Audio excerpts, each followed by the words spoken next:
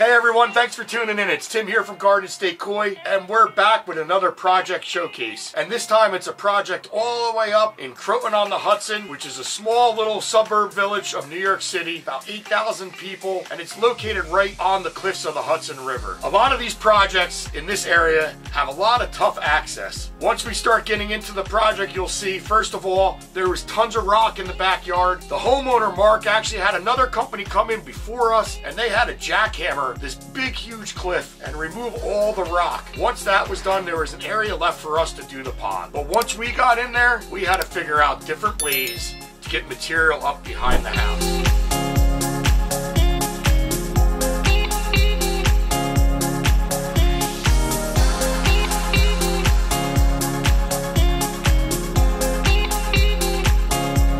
As far as one of the main challenges for the team at Garden State Koi was getting the material into the backyard. And between myself and Enrique and the rest of the team, we found great ways to get the material into the backyard. One way was by using bagged gravel. We actually brought some pallets of bagged gravel, which was easy to carry on our shoulders and up the stairs. The rock that we used was not too big. We did bring some bigger ones in there. And then you'll also see later on in the video, there's a cement wall, and we wanted to have the fish to be able to fed right from the patio. And we added a big piece of bluestone there, so that took up some of the rock that we needed to bring in the backyard and also gave a really cool effect. So as some guys were bringing material into the backyard, Enrique and Baldo had a very important job. Before we could actually get the liner into the pond, we had to do something really special to that cliffside. It was really jagged and bumpy all the way, and because the homeowner wanted water from all the way up above pouring off the cliff, which we normally don't do, we had to figure out a way to seal that liner to that rock. So Enrique and Baldo, between chiseling away at that rock, smoothing it with some grinders, they were able to get that surface smooth enough where we were actually able to adhere the liner to the rock. And we did that by using silicone and aluminum metal batting strips. That actually puts the liner right up against the rock, so if any water was to come down and drip along that face of that stone, it would actually go inside the pond instead of behind the liner. It was super tricky, but we love a challenge at Garden State Koi. Because I went to school for graphic design and art, I do have some model building skills, and I actually had to make up a mock-up for the homeowner out of corrugated plastic. And that mock-up was a spillway that was going to be custom made. It just so happens that Mark's good friend is a metal shop fabricator and specializes in copper. It really came out really, really well. We put baffles inside, actually had an area for a bulkhead to hook onto the back, and then Mark, the homeowner, actually sent this out to his friend, and they fabricated this whole entire spillway. This spillway is more of like a party pump. It's not something that runs all the time.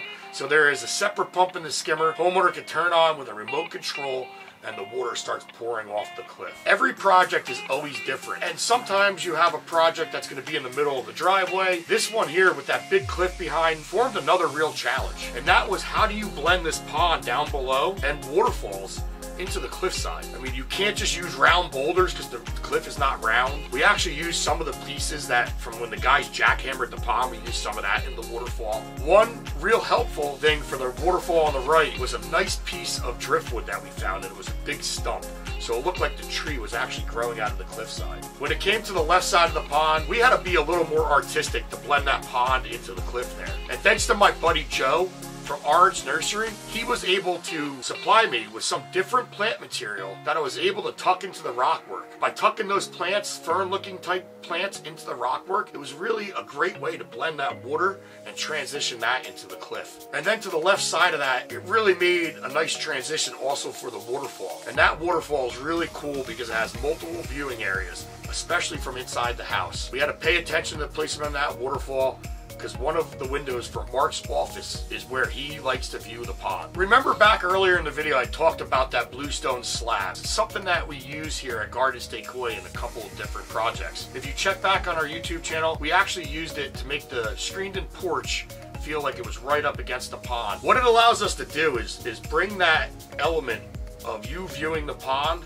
really close to that water, because it's a skinny piece of bluestone and that liner goes up right behind it.